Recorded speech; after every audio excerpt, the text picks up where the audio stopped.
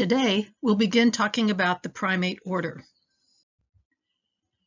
Now, you might wonder, why do anthropologists who say that they study humans also study primates?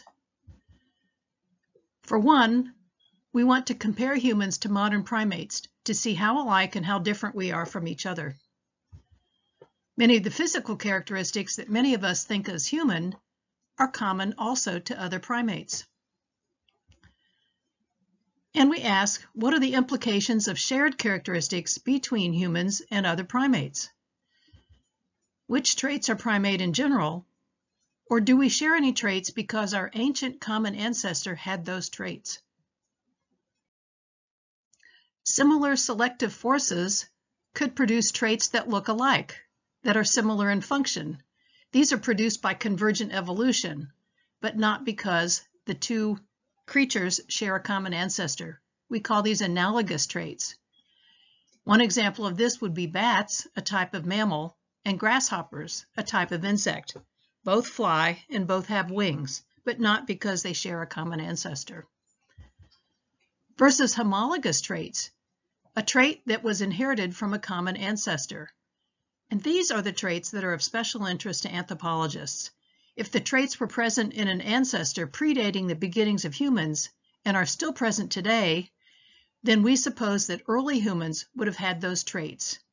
And we would like to learn as much as we could about early humans. Linnaeus described organisms by classifying them in a taxonomy based on similarities and differences. Taxonomy uses hierarchical sets of nested categories, from general to more specific. So starting at the most general level in this list, animals. Within that, we belong to a group called vertebrates. We also are a type of mammal, and more specifically, we are in the primate order. Let's look for a minute at the characteristics that mammals share among each other. We have a reproductive strategy of few, usually live births. And the children require extensive postnatal care. Mammals are associated with higher intelligence and greater capacity for learned behavior. They also have differentiated teeth. That is, all their teeth don't look alike, but they have different kinds of teeth, just like we do. We have incisors. We have canines, we have molars. Mammals have a skeletal structure that's capable of swift movement. And they have the ability to maintain constant body temperature. Looking more specifically at the order of primates, we see a very generalized order whose essential environmental niche is arboreal. What do I mean by arboreal? It means living in trees. Many primate characteristics relate to living in trees, but controversy exists over whether initial evolution of these traits was adaptation to an arboreal lifestyle or instead adaptation to hunting insects in low branches. Primates can be divided into two suborders.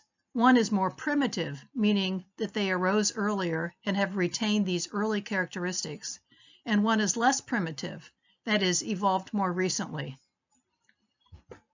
Anthropoids are the less primitive primates. We are a type of anthropoid, and anthropoids have the characteristics that we will use to define primates. Versus prosimians, which are more primitive and evolved earlier. So in this case, primitive means older, evolved first, and retain early characteristics. Primate physical characteristics are best exemplified by the suborder of anthropoids. I'll list 6 items here and then go over each independently. The first is grasping pentadactyl hands and feet. The second is some degree of opposability in hands. The third is emphasis on sight over smell. The fourth are tactile pads and nails. The fifth is generalized skeleton with retention of the clavicle. And the sixth is the largest and most complex brain of mammals. As I said, I'll go over each of these 6 characteristics in detail. What do I mean by grasping pentadactyl hands and feet? Pentadactyl refers to 5 digits. This is the first of many Latin-based words that we'll be using in this class.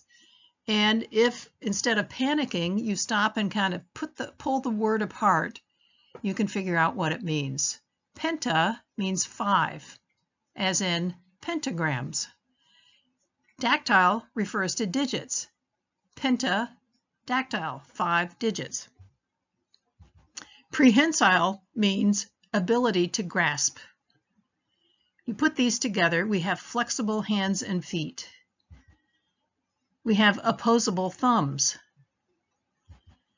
All of this adds up to manual dexterity. Primates have an emphasis on sight over smell. The snout has generally been abbreviated and less emphasis placed on smelling ability, and a portion of the brain that was devoted to smelling shrank while the portion devoted to vision expanded. Primate vision is binocular, meaning that it has an overlapping field of vision that provides depth. Vision is also stereoscopic. Each eye transmits to both sides of the brain.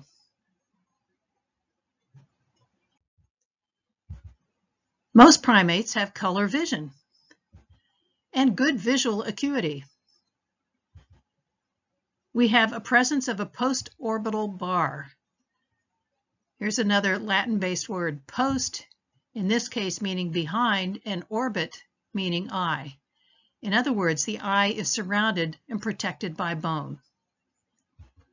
Here, for example, is a raccoon skull, and you can see that the eye is not entirely protected by bone. Even this lemur, a primitive type of primate, the eye is not totally protected.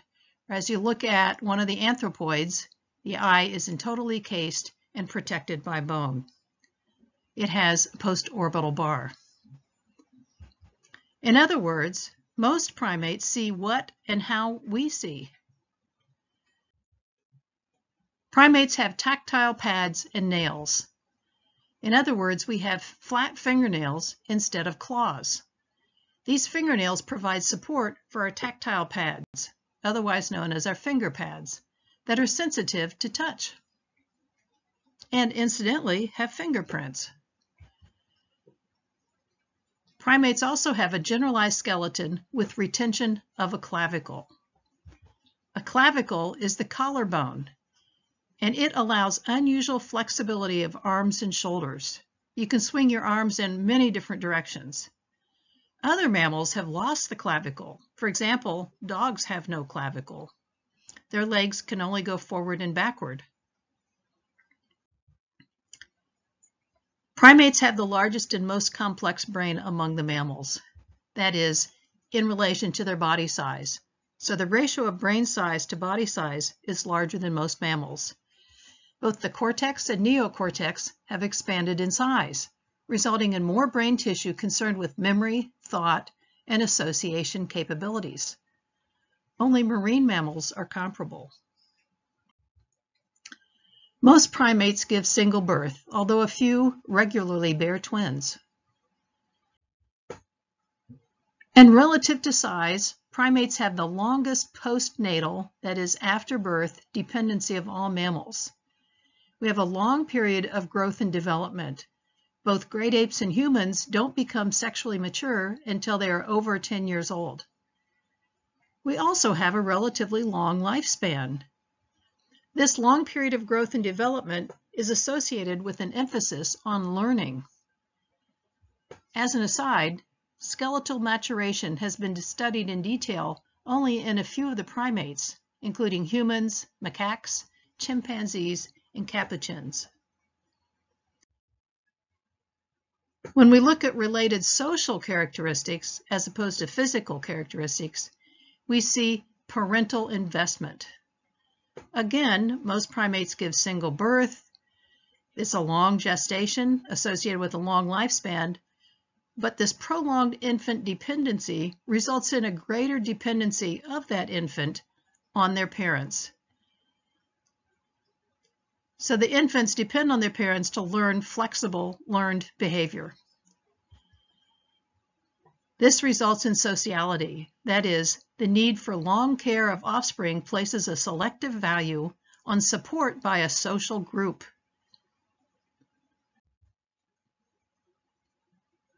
I've already asked you to watch this video that's linked here, What is a Primate? Let's look at primates from top to bottom, starting with cranial characteristics. That is, characteristics of the head. The skull has two general parts: the brain case, which holds the brain and organs of sense, versus the face, which includes the jaws, teeth, chewing muscles, and associated soft tissue.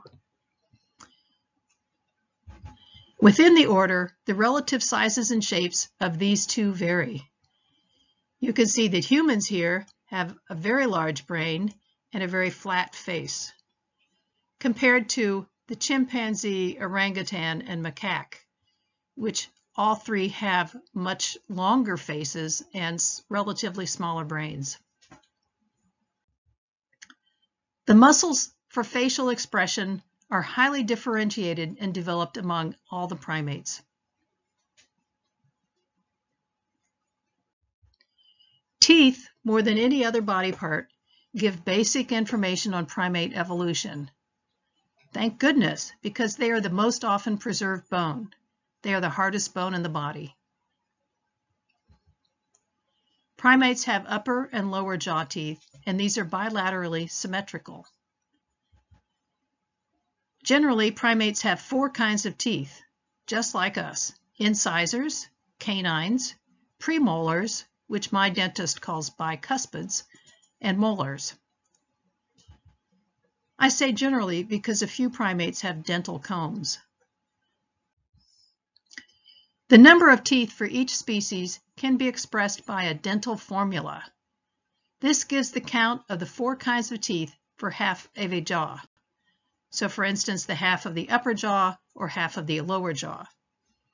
You'll notice on the left here the dental formula for humans. From front to back, these are 2 incisors, 1 canine, 2 premolars, and 3 molars.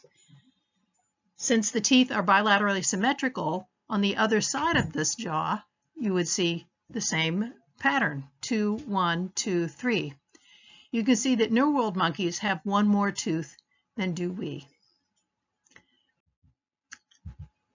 Primitive mammals have 44 teeth, 3, 1, 4, 3, both on the top jaw and the lower jaw. In primates, the trend is to reduction.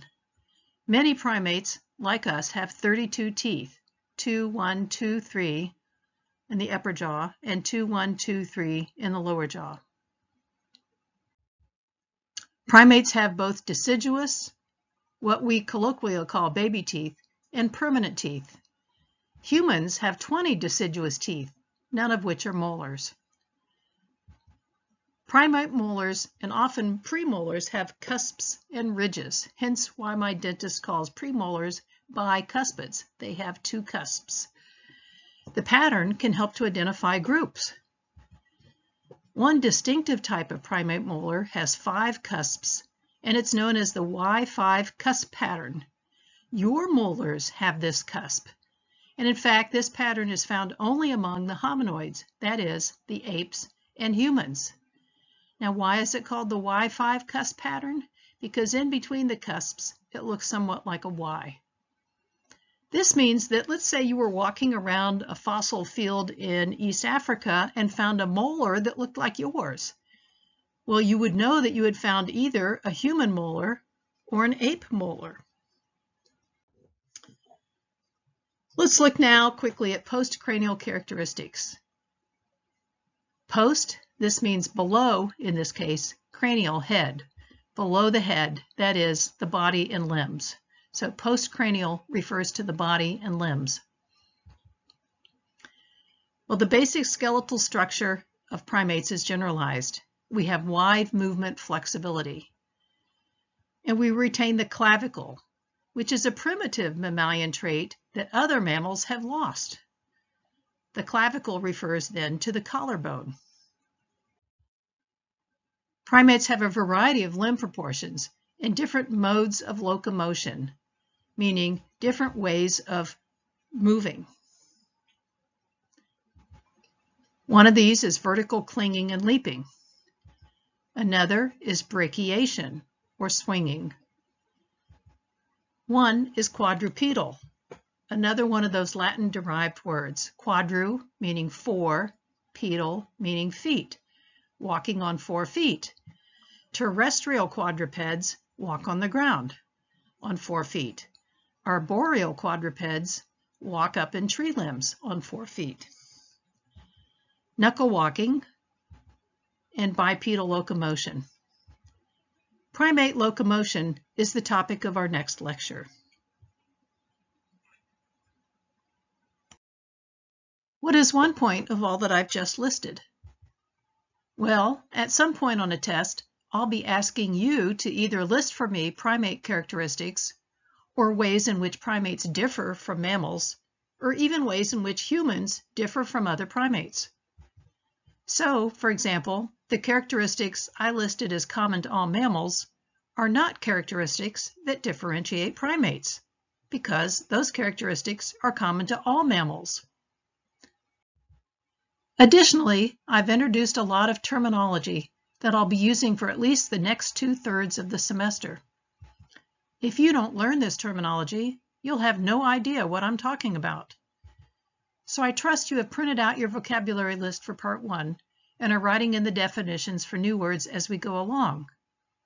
Let's face it, word definitions form a large part of tests in this course.